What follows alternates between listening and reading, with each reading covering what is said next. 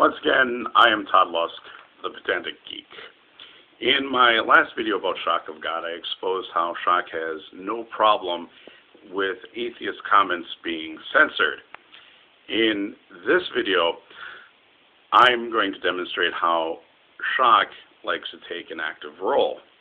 Now, the video, excuse me, that you're about to listen to happened in the Stickam room by a person named Nathalti, I believe it was, and there's some numbers after the name. Not important for this, but what is important is that this was Bluefire Witch's turn to speak. Now, let's see if ShockofGod actually has enough brains to allow someone to speak, and if he knows whether it's time to speak or to shut up. Let's listen.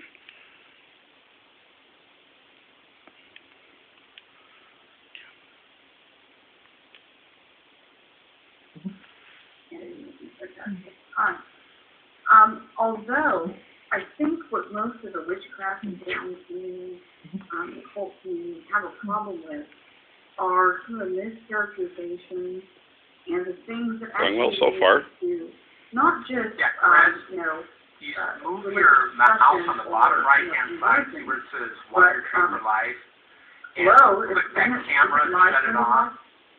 See in the bottom right-hand, there's going to be a camera and a speaker. It won't show up till you move your mouse by it.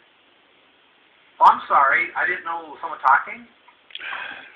Excuse me, I'm just going to mute Shock so that I'm I didn't even hear anyone talking. Sorry. Who's talking? You were Shock out of turn. This isn't the last time I think he tries to do this. What's a major problem that that most people within our community, and I don't mean to speak for everybody in our community. Yeah, it would never happen again, right? So I think that the problem is you guys hear me? Definition. Just maybe one or two. There's a lot of people who Okay, we can stop right there. Basically, this was Bluefire Witch's turn to speak. She was having a conversation. This was a gathering of Christians and pagans to discuss their religions, and the pagans thought it was a good opportunity to dispel some of the myths that Christians may have about their religion. Of course, who comes in to muck up everything? ShockofGod. And was Shock removed? No. In fact, he was defended. The comments on this video, I do have a link to the video, obviously.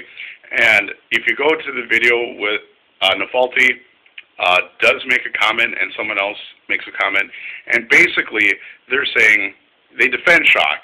They say, well, no one's perfect, but, you know, through something to the effect of, through the mercy of God that we are forgiven. We're not looking for perfection. Common courtesy will do. And once again, Shock, shame on you. And it's just more evidence that you think that YouTube is a great big sermon and that anyone with a differing voice should not be allowed to speak. Unfortunately for you, that's not the case.